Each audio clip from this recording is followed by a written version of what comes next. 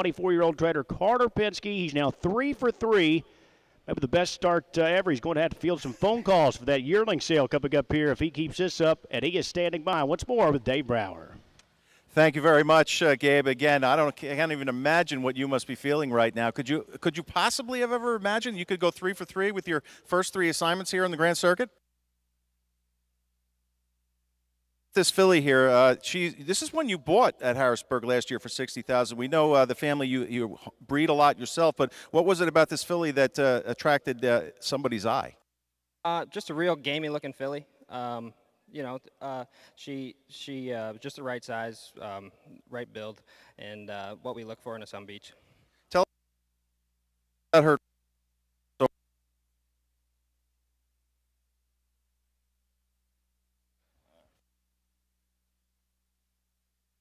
She's been solid. She hasn't made any mistakes. She's been consistent, but she finally went right over the edge today.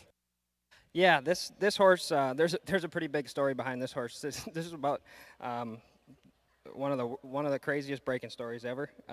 Just to have her here is awesome. Well, can you expound upon that?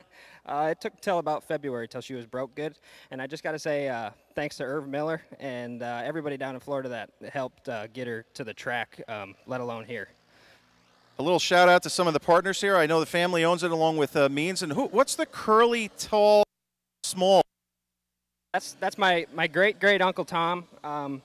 He's owned a lot of horses, and this year he finally has some winners. He's been beat up bad, and it's good to finally get him something.